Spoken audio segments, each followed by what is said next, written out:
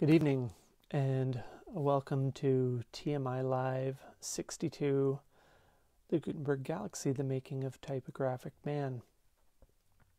As we were at episode 62 of this almost weekly event, when I think of the number 62, I think about the Gutenberg Galaxy, which came out in 1962. And for the last few episodes, we've been looking through the archives by the year. I think we started in 58 or maybe 59. Anyway, instead of pulling out the file for 62, I thought we'd look a little bit at the Gutenberg Galaxy, considering that it's one of Marshall McLuhan's biggest books, and it came out in 1962.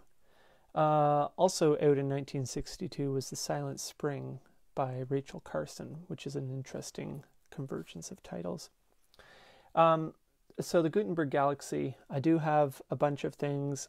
Greetings, Sirene. Hey everybody, thanks for tuning in. I do have a bunch of things around here regarding the Gutenberg Galaxy. Nice bits of memorabilia, such as this item here. This is a leather-bound presentation copy. If I can get it out of the case, maybe it won't want to come, of the Gutenberg Galaxy, which was presented to him, to the author, that is. It's got this funky purple inside papers. It's got a few notes by Marshall in it, actually. And it has, I believe the signature in there is the bookbinder, but I'm not totally sure about that. I can't really make it out. Someone O'Hara, 1963. It does have on the inside page here, this book received the Governor General's Literary Award for 1962, which is kind of neat. And indeed it did. It was a big deal. It won the Governor General's Award for Nonfiction in 1962, which we'll get to in a second. Another copy, which I have here, pardon me, hardbound first edition, says "For Eric from Dad." And 1962, also we have in the back here an Armed Forces Liberty Pass from the USAF, 61st Supply Squadron, Malmstrom Air Force Base, for Eric McLuhan, 30th of May 1961. Dad was at the time of the publishing of this book in the United States Air Force. And this was the copy that I guess Marshall had sent to Dad down in the States. And it just simply says, "For Eric from Dad," which is perhaps a little bit telling, as later books were a little more descriptive in their inscription to Dad. So Eric would come back from the Air Force and start to work with his father Marshall at this point. Well, let's say they weren't there yet. This is a neat edition because, well, for one thing, because it has Eric McLuhan's notes in it. It also has a couple pages here of corrections by Marshall McLuhan. He had gone through the book at a later date and noted corrections, I guess maybe for a later edition. And this has his notes in it, which is pretty neat. I'm not going to go through them all one by one because there's a lot of things to go through. Another really neat thing here are a pair of notes from Marshall. I'll just put a mark in there. This one in particular, which my dad took aside and tucked in here, it says, "With the electronic age, our central nervous system goes outside globally. Our physical organs go inside the brain. Blessings, Dad." This is a note to Eric from Marshall McLuhan when Marshall had just hit on this idea that the electric age put our central nervous system outside our body globally. There's another little note here, note electronic, and this is from a different sheet. This is something else completely, but it's another note by Marshall. It says, "Note, electronic membrane round the Earth is simultaneous field equals central nervous system outered. For first time, man has put his CNS out and his body in. That which is out is numb, see Galaxy. Consciousness reverts to the non-outered equals the bodily organs.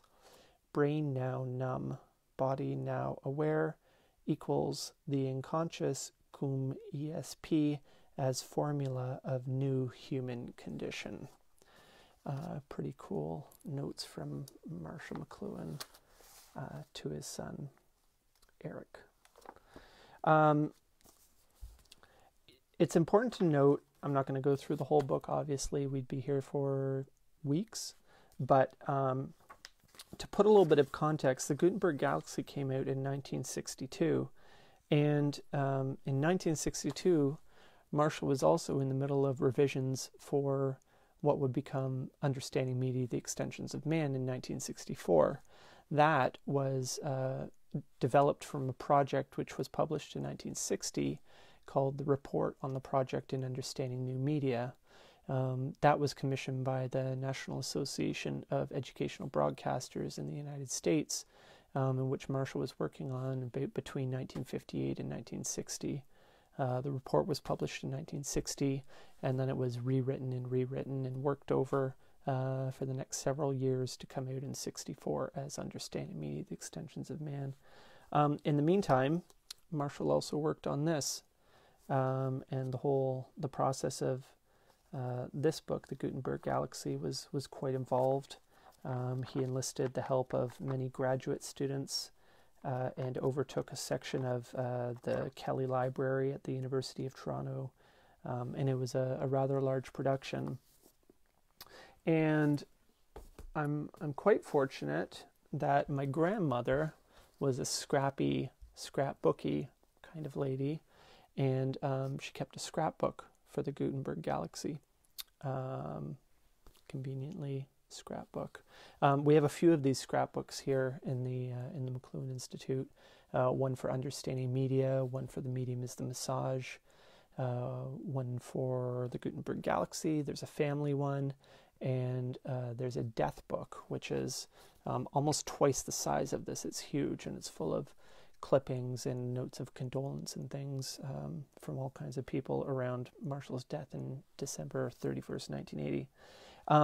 But this scrapbook is rather a lot of fun. There's a lot of cool stuff.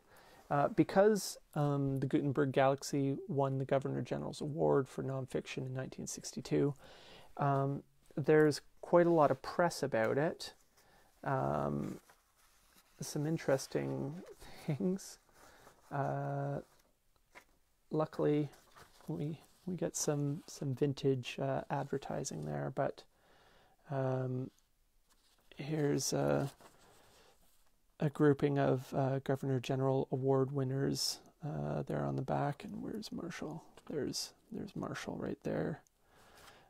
People looking on. I'm only going to gloss over things here because there really is a lot. Here's a note, March 4th. Congratulations, Marshall, with the Governor General's Award. You really deserve it. And I'm thrilled. I'm as thrilled as you at the recognition. The something rides high with you. I am glad that you are remaining in Canada, and I hope for your whole career. This is from L.K. Shook, who is a notable figure at the Pontifical Institute. I believe that's the Pontifical Institute's mark there. Marshall was very friendly with them, as you might imagine. Here, addressed to Marshall McLuhan from the Canada Council. This is a nice note, along with, I think it would have been a medal. Canada Council, Dr. Marshall McLuhan, March 29th, 1963. The Canada Council presents you with $1,000 as a cash prize to accompany the Governor General's Award, which you have received this year in the category Critical and Expository Prose English. The Council wishes to express its admiration of your work and its feeling of satisfaction that it is able to cooperate with the Committee for the Governor-General's Awards in providing recognition of our best Canadian writers. So that was very nice for Marshall, a professor with 5, maybe 6 children at this point, and a wife at home. There's all kinds of reviews in here. This one, I'm not sure. Oh, this is from Etc., the Review of General Semantics, Volume 21, Number 4. It's a review by James Reaney. Change in the Invention of Printing, Gutenberg Galaxy, Making of Typographic Man by Marshall McLuhan, 1962, 595. Starts off here. Perhaps the best way to put one's mind around this book is to recall the kind of insight found in another Canadian thinker, Harold Innes. From his Empire and Communications, I gather that the Roman Empire would have been impossible or very much different without the invention of papyrus.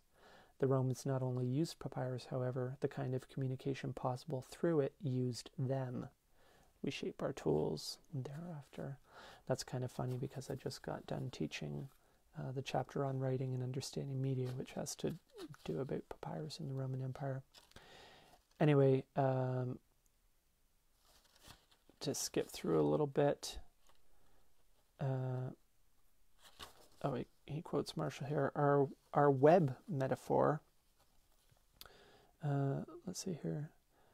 McLuhan, who regards his own work as a continuation of Innes's, uses this example, and his whole book presents a model of our Western world caught for the past 5 centuries in the web of typography. Our web metaphor may perhaps lead the reader to suppose that McLuhan is against the invention of printing, but no, because, quote, the theme of this book is not that there is anything good or bad about print, but that the unconsciousness of the effect of any force is a disaster, especially a force that we have made ourselves. And on and on and on. Let's move on, because we have a really cool thing here, a telegram, stamped March 7, 1963, 5:31 p.m., Toronto, Ontario. Marshall McLuhan, Esquire, 29 Wells Hill, Toronto. Presentations of Governor General's Awards, Friday, March 29, 6 p.m. RSVP Secretary, Canada Council, Ottawa, Northrop Frye. This is a telegram from Northrop Frye to Marshall McLuhan advising him about the awards ceremony for the Governor General's Award, which is pretty cool. I believe Northrop Frye was on the committee which awarded Marshall the Governor General's Award, which is notable. And more. This is a neat one. Oops. I have to be careful with these things, but I'll try and hold this up to show you. It's A View of Communication, Arnold Rockman, Toronto Daily Star, July 7, 1962. Marshall McLuhan, author of The Mechanical Bride, Understanding Media. There was an article titled that. The 5 Cent Sensorium and others has just brought out a new book, The Gutenberg Galaxy, The Making of Typographic Man. Like his other publications, it is full of imaginative and sometimes even brilliant insights. This time, McLuhan, a professor of English at St. Michael's College at the University of Toronto, tries to tackle the sort of problem that few people have even considered. How does the form of a message influence the receiver? What are the built-in biases of the different media of communications? How do manuscript, print, radio, film, and television differ in their authority and in their effects on the audience? McLuhan attacks the polar extreme states which, quote, we recognize as the inevitable legacy of literacy in any culture or in any period of history. But he replaces them with his polar extreme two-termed oppositions in place of the individual versus the state, thought versus feeling, art versus commerce, science versus humanism, he gives us pre-literate versus literature, oral versus visual, simultaneity versus lineality, east versus west, and so on. At the end he says, why isn't it enough? Suppose we accept for the moment that the invention of the phonetic alphabet, quote, causes modern science and technology. All right. Then why isn't it enough of a cause for Muslim countries? Arabic has a perfectly good phonetic alphabet. If the acceptance of the phonetic alphabet is a necessary precursor of science and technology, how is it possible for Japan, which uses a combination of Chinese ideograms and a katakana syllabic, to take over the whole of Western science and technology and even improve it? McLuhan has written a mad, wild, undisciplined book, and yet it may also turn out to be required reading for anyone who wants to try to understand the seemingly formless age in which we live. Interesting. There are further things. Gutenberg and the alphabet blamed for our neuroses. I thought I would share this one. This is notable. The portrait there is by Irma Kusil, who hockey fans might notice because Irma Kusil was, I believe, the official portraitist of the Hockey Hall of Fame for many, many, many years. And she also did a couple of portraits of Marshall McLuhan. I have another one here. Perspective, Toronto Star, Saturday, July 28, 1962. Controversial is an adjective lightly applied to many people. Edmonton-born Marshall McLuhan has earned it honestly and on a worldwide scale. His theories about electronic man, communications, and the impact of mass media have been idolized as revolutionary visions, but scorned as so much hot air. Note this is 1962, and a lot of people think Marshall was only popular after understanding media, but in fact, quote, I think he's crazy, unquote, says a literary friend of McLuhan's, quote, but he's taught me more about communications than any 10 sane men. Ironically, McLuhan is a communications expert who has trouble making himself understood.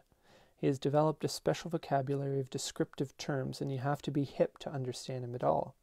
Those who don't dig his language are inclined to dismiss him as an intellectual con man. In 1951, McLuhan shed new light on selling practices with The Mechanical Bride, a study of hidden meaning in advertising. The next year, the Ford Foundation gave him $40,000 to start a seminar in mass communication at the University of Toronto, where he is a professor of English. He published some of his findings in a small but far-reaching magazine, Explorations. By 1959, he had become the man the U.S. Office of Education had to have to direct a project on, quote, understanding media. With the publication of his new book, The Gutenberg Galaxy, McLuhan, now 31, has become unavoidable, now 51, has become unavoidable in the field of communication.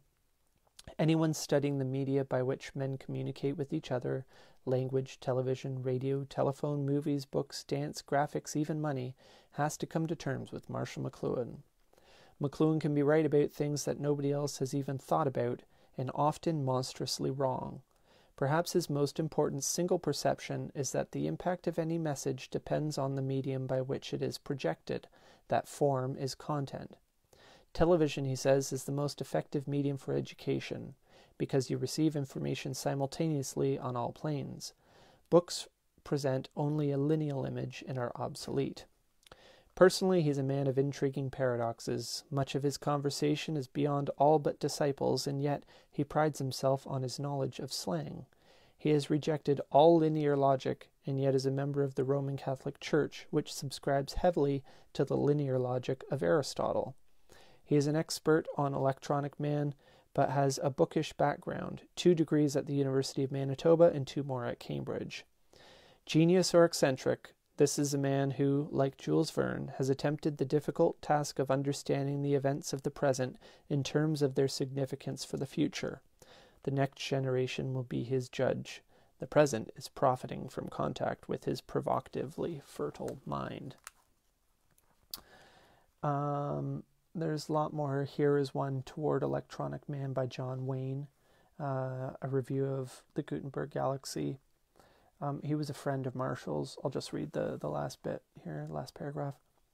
Not all McLuhan's ideas are equally sound, but there are moments when the book seems to jump the rails altogether. But my own attitude is that the more lavishly a man gives, the less right we have to cavil over detail. After all, if someone gave you a whole sack full of banknotes, would you complain if 2 or 3 of them turned out to be duds? I think not. And those who will approach the Gutenberg Galaxy in a similar spirit will find it endlessly stimulating, informative, and, in no very long run, liberating. And more. There's one here from the Fort Worth Star. Let's get the title. Fort Worth Star Telegram, Friday morning, October 26, 1962, back when they did more than one daily edition. Ex-resident likes life with author. And it's an interview with Marshall's wife, Corinne, who put together this scrapbook, which is very nice. Mentions Gutenberg Galaxy. Here's one by Ronald Bates, titles Expect Violent Reaction to This Book, London Free Press. Let there be no doubt about it, this is both a very exciting and a very important book written by a Canadian scholar who has had a growing reputation abroad in connection with his first book, The Mechanical Bride. The excitement and importance seen by reading the book will be confirmed by listening to the violent reactions aroused by it.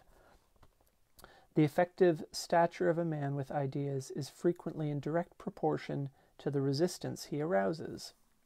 The trouble is that it is almost always difficult to distinguish between an original thinker with a radical idea of far-reaching implications and a nut haunted by an idée fixe. That's funny. Last paragraph. Ours is an age in which there is much, almost constant, talk about the mass media. The Gutenberg Galaxy has much to suggest with its shrewd appraisals of the structures of communication and their impact on the human mind. This is certainly a book that will have a great influence on the continuing conversation of man with himself and with his forms of outering or uttering. A review by John Moll, Journalism Quarterly. See if there's any other interesting ones. Where are we? We're getting on. Lots more reviews. From Odysseus to Robin Crusoe and back. A quote, in short, Harold Innes was the first person to hit upon the process of change as implicit in the forms of media technology. The present book is a footnote of explanation to his work. And Marshall said various places that his own work was a footnote to Innes, and here he does it in the Gutenberg Galaxy. The author here comments, the self-designation seems overly modest. If we recall that Innes once described his own work as a footnote to Graham Wallas, then a simple dismay about the increasing prescience of bothersome footnotes should reach overwhelming proportions. However, the lineage indicated in this tribute is important. McLuhan has gone magnificently beyond the beginnings of this intellectual development and absorbed a great pantheon of discoveries. But is it possible that there's something quite unique in our history that promotes these insights? Innes has had very little impact on American communications research to date. McLuhan will have more. But perhaps the fabric that gives rise to these hypotheses places us in a better position to understand them than others are. John Simon review, Pilgrim of the Audial Tactile, and more. Print Changed the World, and McLuhan Tells How. Tony Emery, Department of History, Victoria College. And so on, and so on, and so on. Up from Gutenberg, A Study of Printed Man. Here's...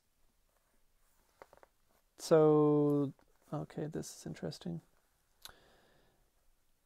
This is from Echistics of November 1962. Echistics was the magazine of what was his first name? Anyway, Doxiadis was the guy's name.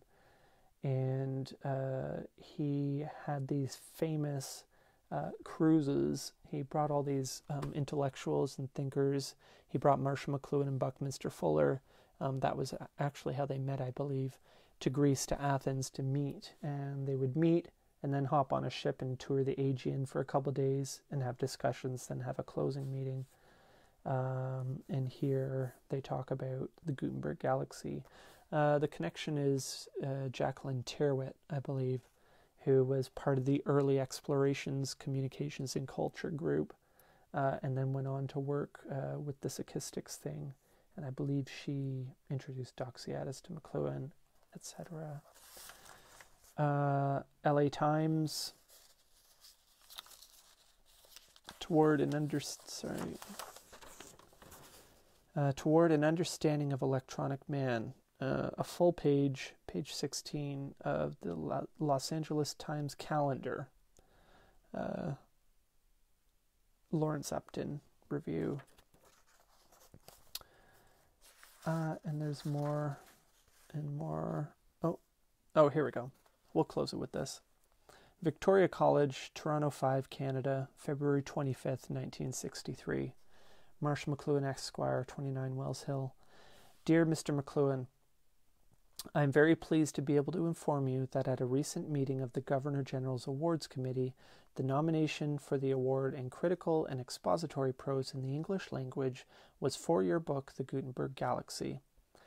Unless I hear from you to the contrary, I shall assume your acceptance of the award. The award carries with it a cash prize of $1,000. It is hoped that, according to the usual custom, His Excellency the Governor-General of Canada will present these awards. If so, an invitation to receive the award in Ottawa will be sent to you later.